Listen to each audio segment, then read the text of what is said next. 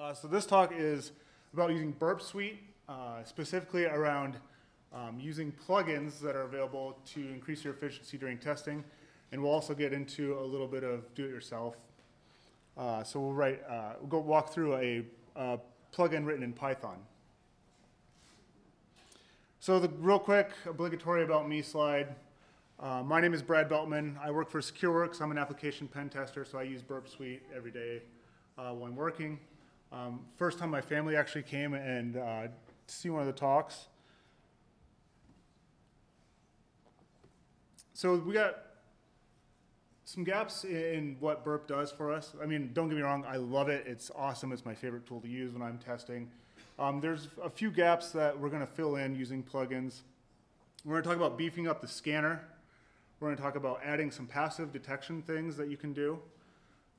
We're going to look at a few specific tasks using some plugins, and then we're going to get into a little bit of writing your own. So I'm going to start out just walking through some of the basics. I'm sure that a lot of you probably use Burp and are familiar with it. Some of you probably not. So we're just going to walk through a couple of the basics real quick. First off, when you're using plugins, make sure you understand what they are. I see a lot of people like, hey, I read this description. It sounds really cool. It's the new thing that just came out or whatever, because there's a decent amount of plugins that come out for this now. You want to understand what they're doing. They're on GitHub, so you can actually go and look and read a little bit of code and see what they're doing. At least the store apps are on GitHub anyway. And again, if you're not familiar with Burp, it's got an extender, it's got a store, so there's a look at what the store looks like. I hope you can kind of see that in the back. But it's got a list of plugins, descriptions, author names. There's a link to where it is. All you got to do is just select it, install it. As long as everything goes well, it'll install, and you can start using the plugin immediately. So I mentioned some of Burp's gaps. The big one that we're going to talk about is having full visibility into all the requests and responses in all the different tools. So like the proxy history and intruder and repeater, it's not really a big deal because you can see all those, right? But things like the scanner, spider, if you're running macros and something starts breaking, especially in scanner, it's difficult to troubleshoot when you're not 100% sure what it's actually sending to the application. So that's the big one we're going to talk about. It also doesn't give you an easy way outside of plugins to really add any scanner checks. So we're going to look at adding scanner checks for you. So we're going to talk about those passive checks, just really easy, simple ways to add those in. And then we're going to look at some decoders and file format viewers. So first off, I put this one first because it's by far my favorite plugin. It's awesome for, like I mentioned, troubleshooting macros, things like that. It's called Logger++. It's from NCC Group. Here's a real quick look at part of the configuration of it. But what I wanted to call it here was you can check the different tools that you want to be able to see. So you don't necessarily need to run it against all tools, but I really like it for scanner and every now and then sequencer and things like that, because you can go back through and look. It has a whole lot of different things you can do with it too, like searching and highlighting and exporting and regexes and things like that. So here's kind of what it looks like when you're actually running something. You just have its really basic interface of, on the left you can see the number of the requests coming by, which tool it's in, what you're scanning against, and you can see method, path, all that stuff. So it's really nice. I also like to use it, keep an eye on things. So as I'm running anything automated, so I'll run automated tools like Nikto and things like that through Burp as well. And it's really nice, as you're watching it, you'll see the requests scroll through. And it's kind of nice to keep an eye on things because you can spot a lot of differences in responses. So, as it's checking things, throwing a lot of things at the application obviously will respond in different ways. Sometimes you can spot kind of interesting behavior that the tool doesn't necessarily tell you about, but it's just something you can see in the results. So here's an example. So you can see the response length there is the same throughout, and all of a sudden one of them is a little bit different. So Not saying that that's some sort of a vulnerability or some kind of finding or anything, but that's definitely something that's interesting that the application did, and I'd really like to see what that difference was and take a look and see why that was different. All the others are the same, and all of a sudden one is different. So the pros and cons of it, the biggest, the additional insight, it's really nice for troubleshooting, searching, all those things. The cons, it doesn't save automatically. So Burp now will save projects and things automatically. This doesn't save any of that stuff. So if you want to keep findings that you have out of Logger++, you can export them to CSV, and you can do an auto save to CSV, but it's kind of a pain. And the other thing is, you only see the entries in the logger after there's a response or a timeout. So if you send something and it's sitting there, the application's not responding or anything, you have to sit there and wait for it to time out, or if it eventually send back a response. You can't see the request that was sent because it pairs them together and then pushes them into the interface. So I want to talk about beefing up the scanner a little bit. There's a lot of really good plugins that are really easy to install and do a lot of really useful things for you. Now I like to use the scanner piece as a second set of eyes. So as you're going through and doing a lot of manual testing, scanner's really nice to find easier automatable things like cross-site scripting and things like that. So it's a really nice second set of eyes on things.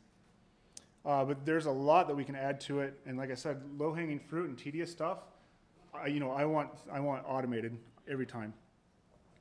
And the main goal, obviously, being you want to focus on the application logic, because that's really where you add your value is testing out logic and things like that, not necessarily looking for cross-site scripting and things.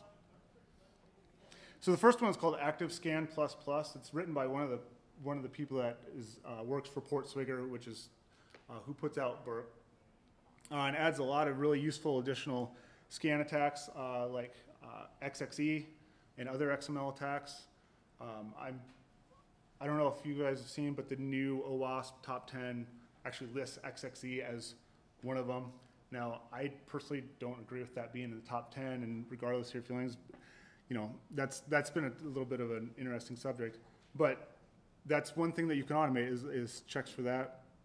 Suspicious input transforms, and we'll actually look at a few of those. There's several other tools that do something similar. And then the older stuff too, so like shell shock and things that aren't really necessarily out there a lot anymore, but something you still need to look for because every now and then you'll see something like that. So there's no GUI component to it. All it does is just adds checks into the scanner, so it'll queue them up as you're scanning. Some additional things: host header attacks, the input transformation. So things like seeing if that gets evaluated, so 7x7, things like that, and we'll look at an example. So this is from a recent engagement that I was on where it actually fingerprinted. I don't know how well you can see it, but down over here in bold, it's saying, hey, I found something that looks like server-side template injection, and it actually fingerprinted out to be velocity, which is an Apache product. And the way it did it is, you can see the payload here that it's using, where it's saying hashtag set.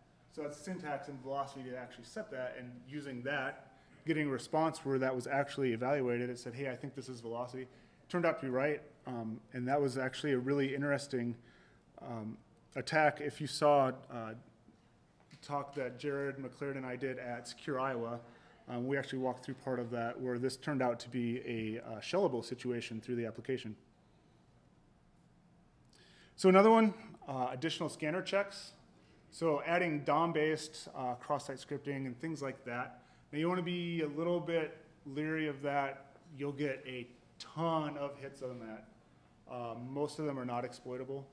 I've seen engagements where I'll have 5,000 findings of DOM-based cross-site scripting. It's a little bit verbose in that it's erring on the side of caution. You'll get a lot of false positives. It does things like really simple checks like missing security headers, CSP policy and things like that. Also looks for HTTP to HTTPS redirection.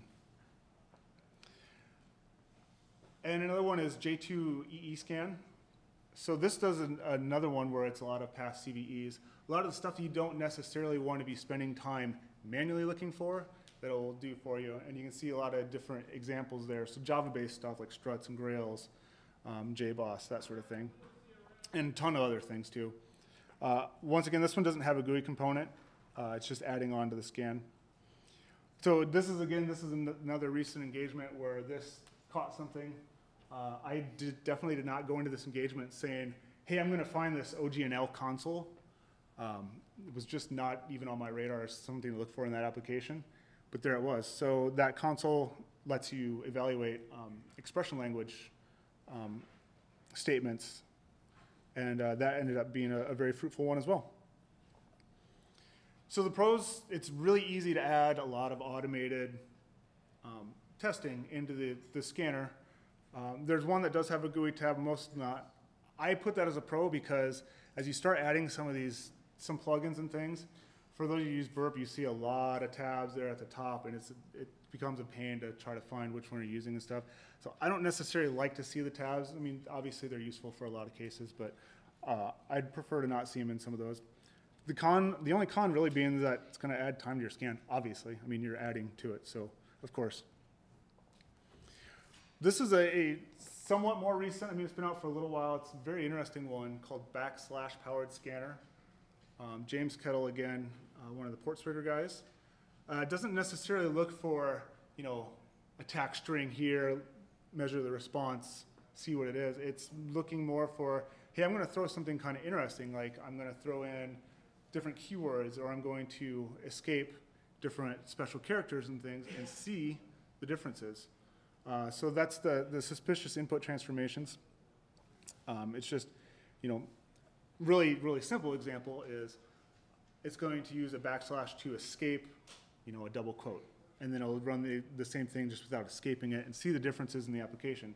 The theory being, if it reacts differently to a non-escaped character than it does to an escaped character, that's obviously something that's being processed by the application, maybe something important to the application, and is something that is worth looking into. So he did a really, really good white paper on the whole theory of it and how he was able to optimize it and everything else. So it's an easy one to find if you want to go out there and just search for the white paper on /powered scanner. So it's, like I said, it shows you the interesting results to point you towards a potential issue. So this is really one of those things that it's pointing to, hey, I saw something that is kind of odd. I don't know what it is, but you need to go check it. So it always requires manual verification. So here's an example. So I mentioned keywords. In this case, it took one of the parameters, and it's using null, and then it changed it to NZLL. So it's just one letter difference. But the null keyword changed the application response. So you can see content length is much different. So obviously null is something important to the application. Doesn't necessarily mean that it's vulnerable to anything, but it's definitely an interesting little bit of behavior that you want to go check out. And sometimes it does lead to something. So this has it'll add a little menu into Burp, and this is defaults. I've never really had any reason to mess with the defaults. It works well for me. So pros and cons again. Con being some of the results you'll see, it's not always very useful. You'll see things that, you'll see a different response and things like that, and you'll go and look and be like, well, yeah, okay, obviously that's going to have a different response. I don't know why it's reporting that. It happens. It's not so bad. Again, easy additional automated tests that you can throw in and look for different things that you may not have thought to look for. And it's the really powerful thing about it is that third one there is sometimes it'll find things that other techniques will miss. So the next one is scan manual insertion point. So this is just a really, really simple one. You can add it in, and it just adds a little option for you in one of the menus. So as you're looking at, say, a request in any one of the tools, it could be the proxy or a repeater or whatever, you can just highlight it, right-click, and say, scan this. So here's an example. You can see here where I've highlighted the big string there in the post body, right? And then I just right click and do scan manual insertion point, which is really nice. I know a lot of people talk about sending something to intruder and then do scanning that way. This saves the step as long as it's only a single parameter that you want to send to the scanner. So it's simple to use, saves you the steps. The only downside, you can only do one selection at a time, and remembering it's there. I've had a lot of times where I go through and send an intruder or whatever and get it into the scanner just to remember, like, oh, I could have just right-clicked and said go. All right, so let's talk about something other than the scanner. So PDFs is something that I've personally come across in a ton of assessments, right? And you'll see something like this where it's, it's a PDF. I mean, it's really obviously a PDF, right? But you don't necessarily know what the PDF is just by glancing at the text there. So what we want to do is go from this.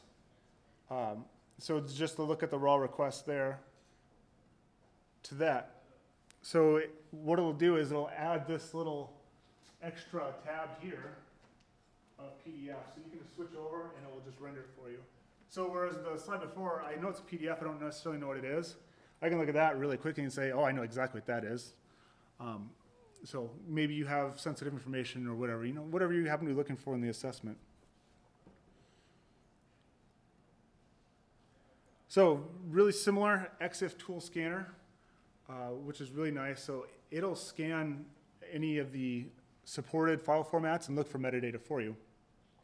So looking at that same PDF, we just used in the previous example, another tab for metadata. You can go over and see, hey, author, all this stuff. You can look for things like that using FOCA. The advantage here is if I'm doing an assessment where I am authenticated, I can now look at across metadata of things really quickly in an authenticated state where things like search engines and FOCA and Search Diggity and some of those other tools, they're not going to be able to find this, obviously, because it's in the authenticated portion of the application. So the nice thing about it is you don't have to go through and look through the metadata of all the files. If it finds anything, it'll just throw up an issue for you and say, hey, I found metadata in PDF. And you can just go click on that, it'll list. If you looked at 1,000 PDFs and they all had metadata, it'll list them all out for you. You can go through and look at them there.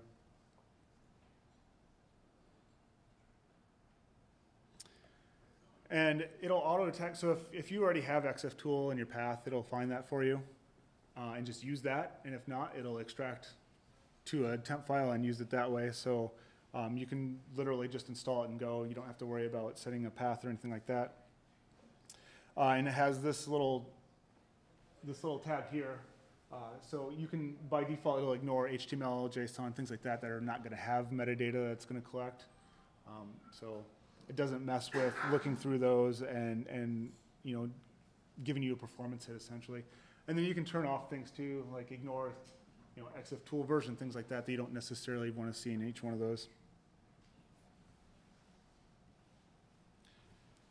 So the pros and cons of those, I mean, there's no real cons that I can think of in using those. I do like to easily look at PDFs when I come across them and see what they are. Quick insight into the metadata and searching all that automatically, and then giving you the heads up of, hey, I found some metadata. Here's a list of everything I found. Really, really nice. So move on to passive detection. So the first one that I like to use for this is called retire.js. So this is looking at JavaScript dependencies for you and comparing them against a database and saying, hey, I just passively saw as you were loading this page, it was using this bit of jQuery, and it's an old version, and it's vulnerable to these known things. So it'll give you the version it saw, it'll give you links to CVEs and things like that, which is awesome for finding that stuff for you. You don't necessarily want to be looking through all the JS files of everything you get, 'cause there's a lot of JS-heavy applications out there now. So there's an example. So in this one, it found jQuery. It's a super old version of jQuery, 1.4.2. And again, I didn't have to go out there and look for that. It found it for me as I was just mapping the application. Popped it out here, and hey, it's known vulnerable to these things. So jQuery a lot of times is known vulnerable to cross-site scripting, things like that. But it will tell you exactly the issues that are known.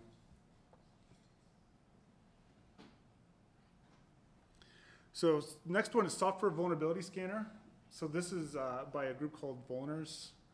They have a website with an API. So this plugin uses that API, and again, it's just passively watching versions of things that it's viewing as you're just mapping the application or whatever you're doing. And it'll go through user API and say, hey, I found this version of Apache or IIS or whatever, and ping the API and then come back and say, hey, that particular version of this, again, is known vulnerable to these sorts of things. So the one downside is, especially when you're dealing with something like IIS, it'll report a whole bunch of, known CVEs for IIS 7.5 or whatever. Your target may very well be patched against those things, so it's really up to you at that point to determine whether or not they're in a patch state or not. But it's really nice for quickly finding those things. So here's an example. In this case, I found IIS 7, and then you can see list of CVEs, things like that. In this case, a lot of old CVEs. It was an old version of IIS. And again, it's nice because as you're going through, obviously you're going to probably fingerprint it, and you might even see in the headers of the response that, hey, it's IIS 7. Easy to find. But this gives you a nice list then and says, hey, here's everything known vulnerable to, and you can go through and look for things interesting that aren't like denial of service and things that you might want to try in the engagement. Obviously, yeah, go ahead. I mean, is this just for like finding vulnerabilities for like those known like Microsoft, Adobe, or is this like even like some of those not so common applications as well? There are some not so common applications. I don't have a screenshot of it, but it has a tab of a lot of different technologies and things that it will check for. So yeah, IIS, Apache, things like that are obviously in there, but some of the lesser known things, even some obscure CMS systems and things like that will be in there.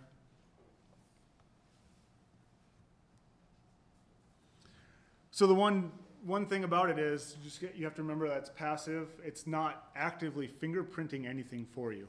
It's seen versions come across in the headers or in a file or whatever and reporting that for you. It's not actively doing anything to find these for you. And so there's just a quick example there. It'll put an issue in on the target tab, just like some of the others, and say, here's everything I found. So as you go through, you may find other versions of software that didn't detect, but at least you know what it did and did not find for you. All right, so another one is error message checks. So I like this one. It uses regexes to check for verbose error messages and things like that. And it'll also create an entry just like the last one you saw of saying, hey, I saw this regex matched on this request, and you can go through and look and see if it, what the error message was. So there's an example. It's nice that it actually gives you the regexes that it matches on, and you will get some false positives because you'll have error handling and things like that in JavaScript files that sometimes will trigger on this. It's not a verbose error message that's revealing anything to you, in some of those cases. So you do get some false positives. But I like it because it's checking for verbose error messages in some of the tools you're running, like the scanner, was one. Even the spider, sometimes I've had that come across something that's spitting out a verbose error message.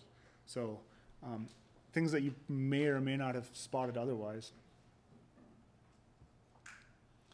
And so there's a look at the configuration for it. These are all built in, and you can put in regex matches, whatever regex you want, and create those if you want. It also lets you turn it on and off for different tools. So by default, these are the tools that it's looking at.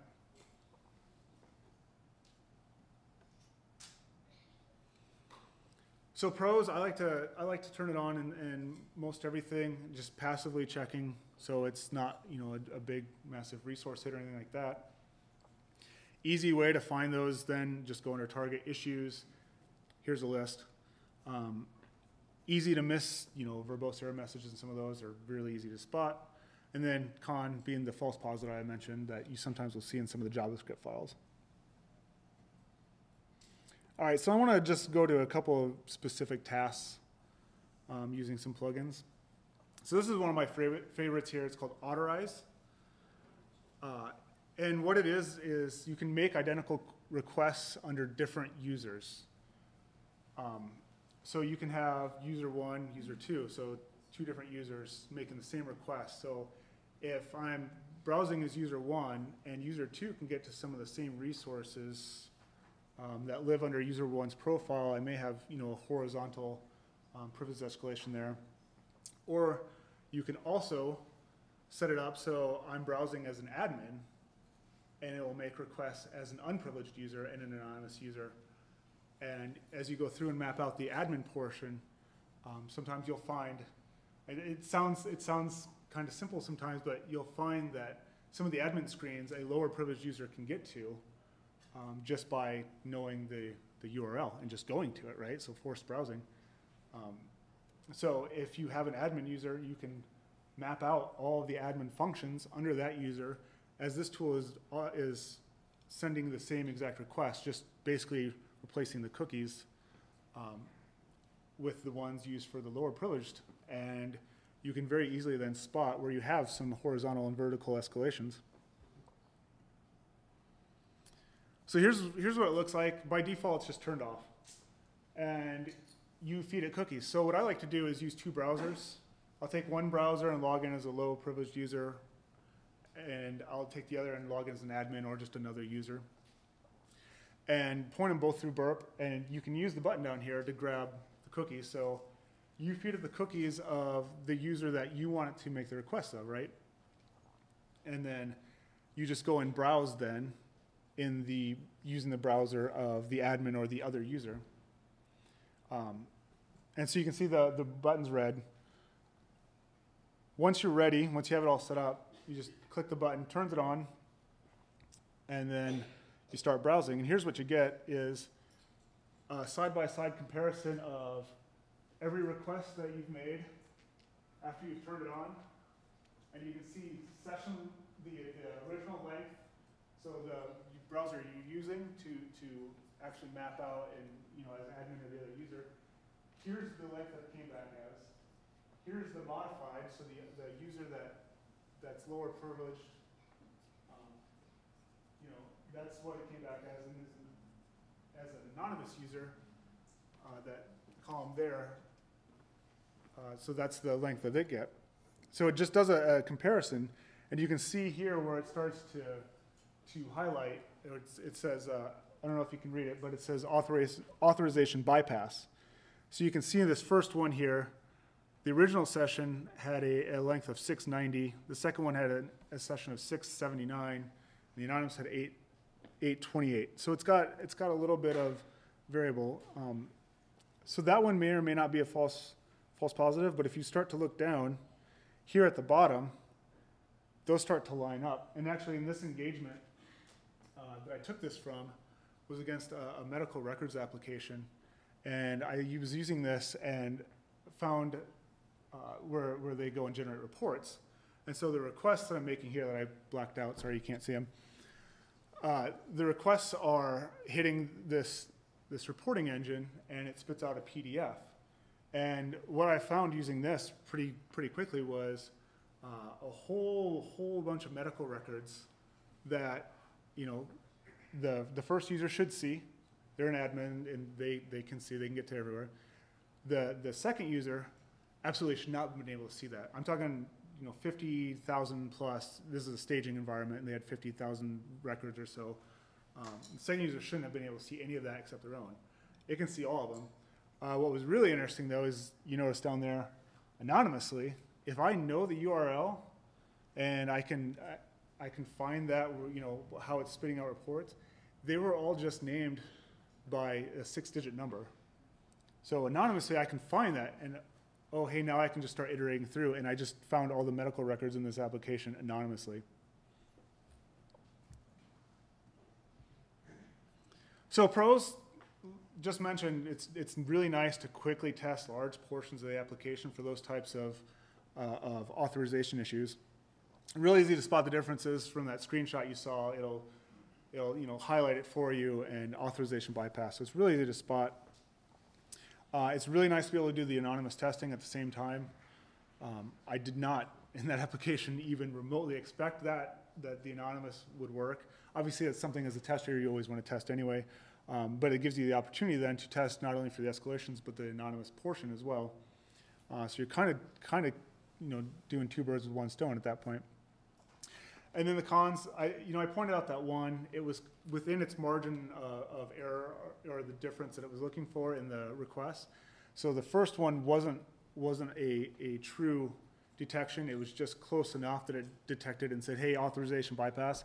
Actually wasn't. So you do have some false positives that you want to go through and make sure that you verify that it is a real detection. So another specific task, session timeout test. So this plugin will allow you to just do exactly what it's telling you is test for session timeout.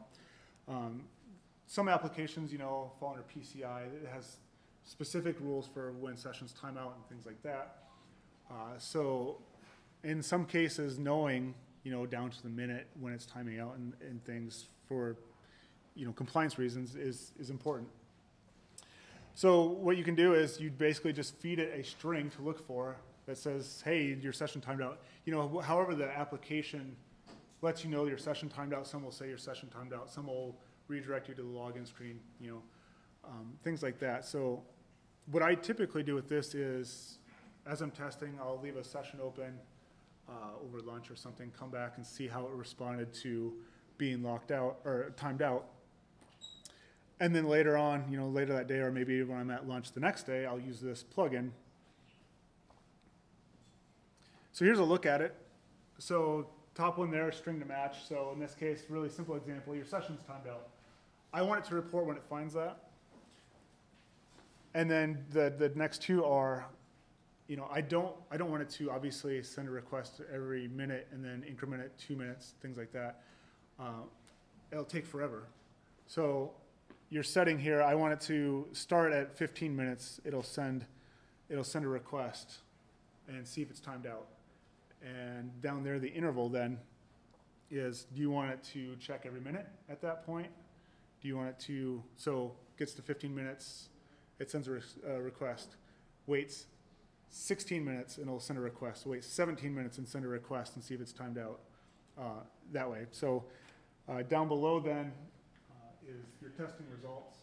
I didn't grab a screenshot when I was using this in a real session, so it's just a really quick test. It tells you down there, test complete, no timeout detected. Obviously, if it's in a real scenario, it times out. It'll tell you, hey, it timed out. Here's the time length at when it timed out. So pros. It's easy to test when you're doing something else, doing lunch, things like that. You're still getting something done there and testing. Cons, don't forget to click start before you walk away. I've done that on more than one occasion. And it's frustrating. All right, so the next one is called Parameterizer. And this is an interesting one because it'll basically look across all the parameters that are in scope. So, you go to your targeting application, you put it in scope, it'll analyze all those parameters for you and give you a really nice little overview of all the parameters it found and an example value of here's what was in it, and it will even do a little bit of analysis for you and say, hey, this looks like it was a base 64 encoded value, or this is just an ASCII string, or this is a hex value, that's things like that. And I like to use it not just for the analysis portion of it. I like to use it as a list of, okay, here's my parameters. Did I make sure I went and manually tested each one of these? Did I fuzz every single one of these? So there's a look at it. So in this case, you can see up here where view state, things like that, you don't want it to analyze. So those are set by default. So if you're using, looking at an ASP.NET application, you're going to have a ton of view state. It doesn't analyze things like that. And you can add to that as well. But then the middle section here, you can see where it's giving me a list of all the different parameters that it's found, how many requests it saw that parameter, unique URL, things like that. And then as you keep walking across the different columns there, format. So, first one, it only saw it in a numeric format, just integers. Next one, 69% of the time it was a word, things like that. It also tells you, was it reflected? Was it decodable? So it'll try, hey, I saw this as base64 encoded. Was I able to decode it? Sure. Things like that. And then the final over here is, here's an example value of one of the ones I saw. So if you want to really dial in on one of these, so the one I have highlighted here is just D units. You can see that's what the example is down below. And it's showing you values, and you can look and see all the different unique values for it as well. So not just the example one that it has up top, here's all the unique values that it found as well. So you can, if you're, you find something interesting with this particular parameter, you can go through and look at all the unique values that this tool pulled out for you. And then over here, you got your familiar request and response tabs to look at. And the button in the middle there is kind of nice. You can highlight the value then and go find it in your proxy history as well. All right, so we just covered a lot of plugins in the store that are free and available to use. At this point, does anybody have any questions? Do you use the CO2 plugin? I do. I really considered putting in this. At this point, I had so many plugins, and I wasn't really sure I'd be doing for time. So, yeah, I do. CO2 is another great one. I could talk up here for another hour on plugins I like to use. So many different things. Yeah, it's so versatile. Yeah, yep. So the plugin she mentioned is CO2, and it does so many different things. I can't even go through all of them on top of my head here, but go ahead.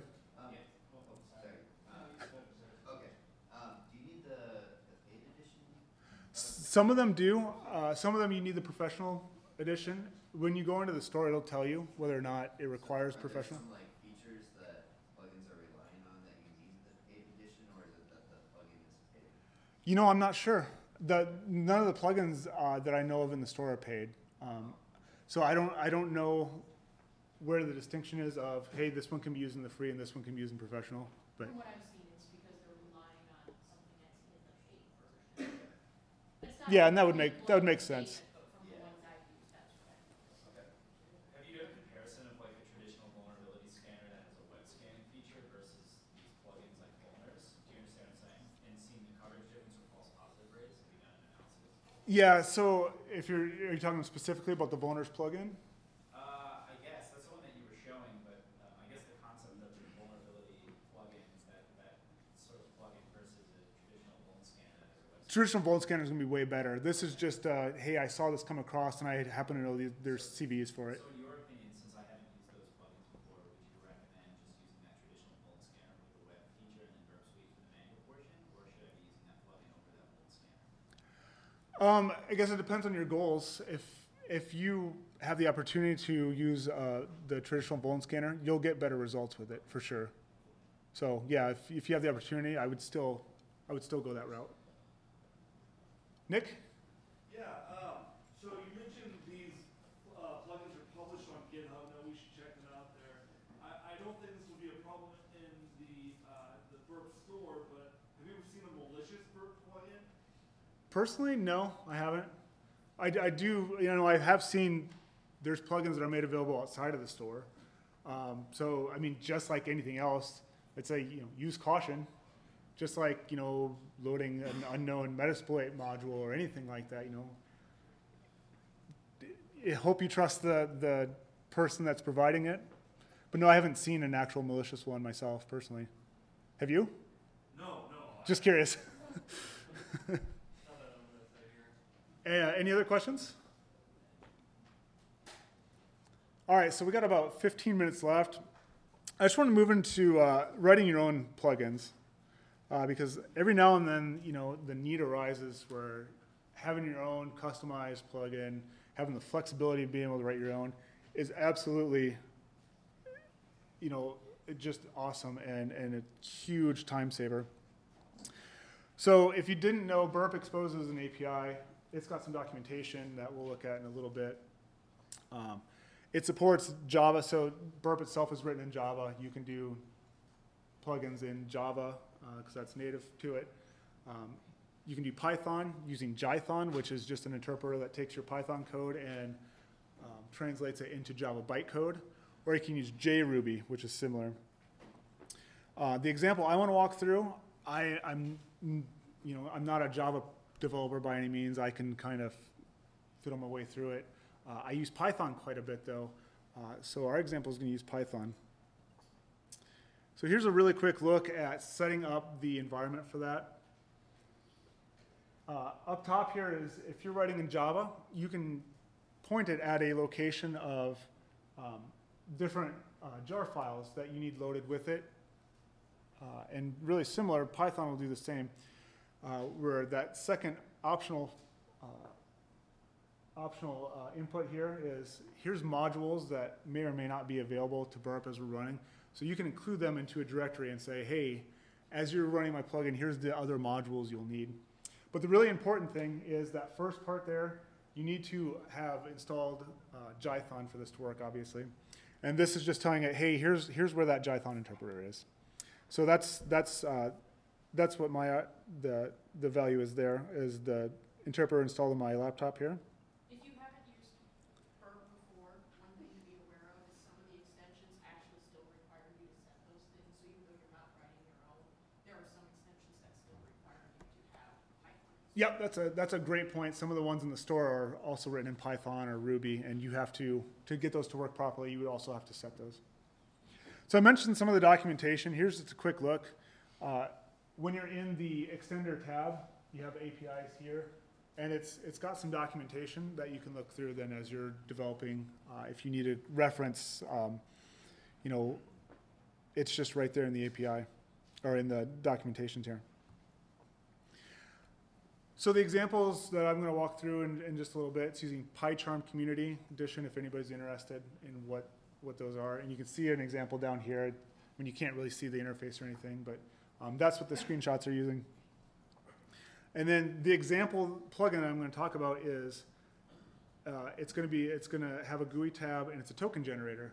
So this one in particular was for a target where we were testing an API, and you had to have a specific token in the header, and it was time-based.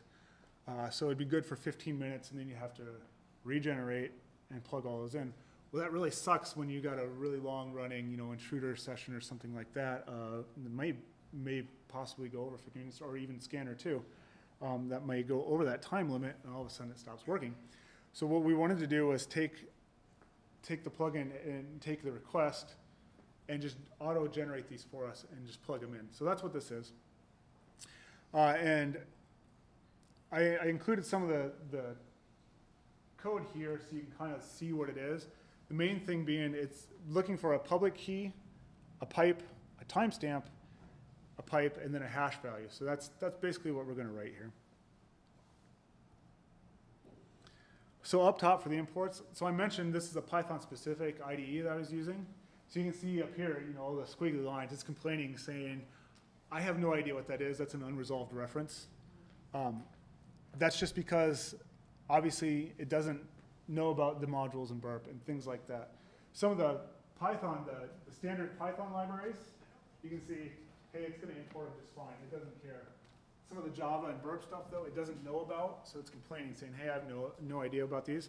That's okay, because once it's running within the Burp environment, those things are available to it. Just the IDE itself just doesn't know. So we have to start out with extending or creating the Burp extender class. And so this is all, I mean, fairly easy to walk through. So we're creating a class. we're giving it the different things. So iBurp extender is required.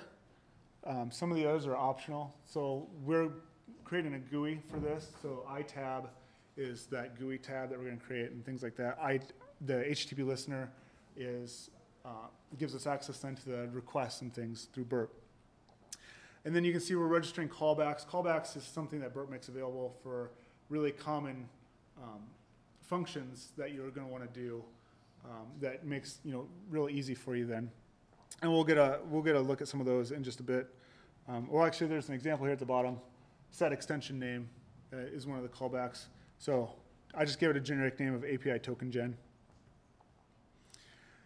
So this part is building the GUI. Now I mentioned that I don't do a ton with Java, and I certainly don't build GUIs. So this part was a little bit clunky to me at first, but basically what we're doing is we're setting up different panels, and once we get to the GUI portion, you'll see we're setting up panels. We're defining all those things. I need to feed it a public key and a private key, so you can see we're creating labels and text boxes for those. Adding in different rows that they're going to live and things like that. So that's what all this is here. So we're going to put in a save button. I don't want to put those in every time I'm running. If I shut down Burp and I come back the next day, I don't want to have to put those back in every time. So create a button that's going to save the values that we enter. And then all the panels and things that we've defined. And this is just bringing all of it back together now. So we're actually building some of the rows, defining those, setting up dimensions, everything like that. And then in the end, it all fits on a different panel. So you can see J main panel there. So we're defining panels and things that all of these different GUI aspects live under once we have the UI set up.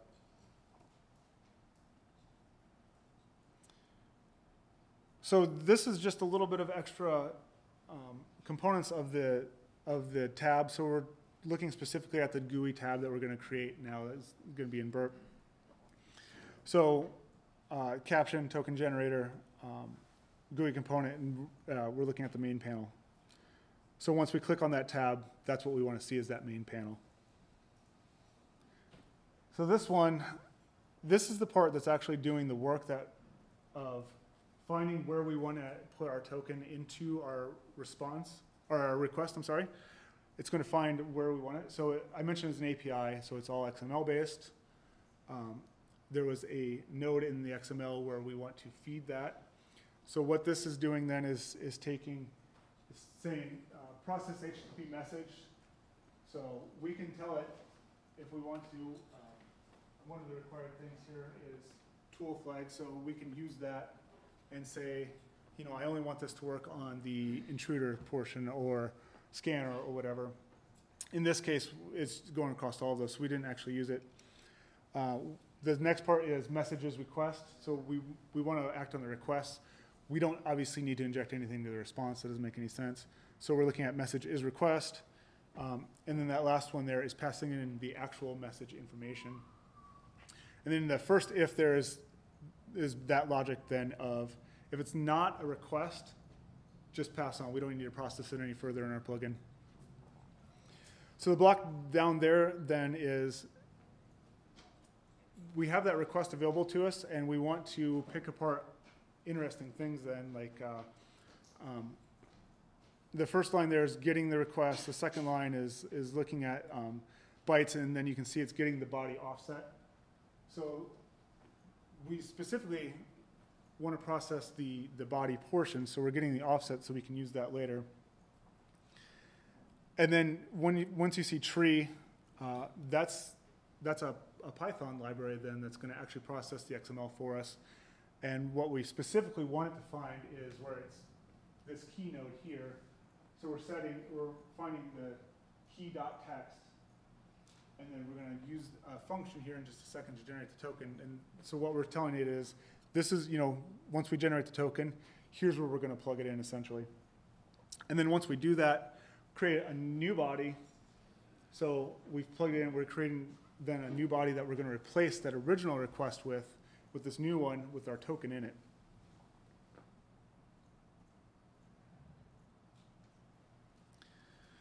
So we'd already defined the button and everything before all of that.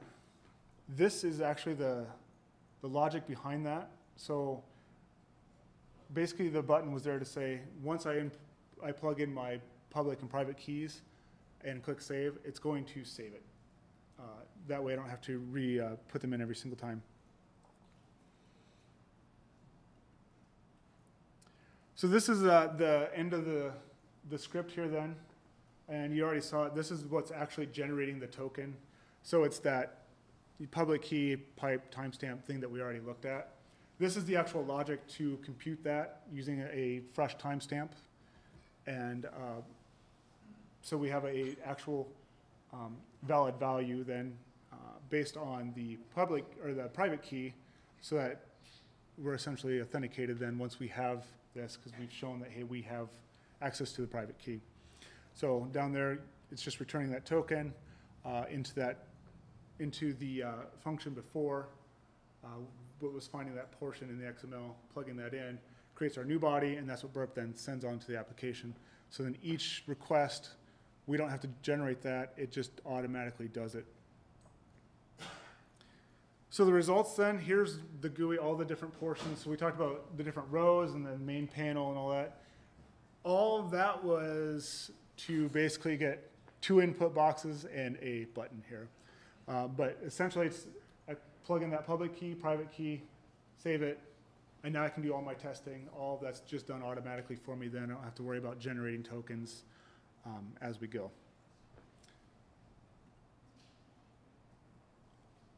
So that's the DIY portion.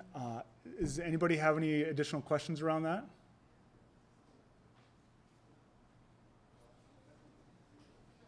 All right, well, thank you very much. Oh, we got one. Just very quickly, I mean, how did you, so with your Python environment, it looked like you wouldn't really be able to debug that. Did you just kind of like run it? Yeah, so that's a great point. You can't debug it because the IDE doesn't know about those things. It'll just crash right away and say, hey, I can't import this.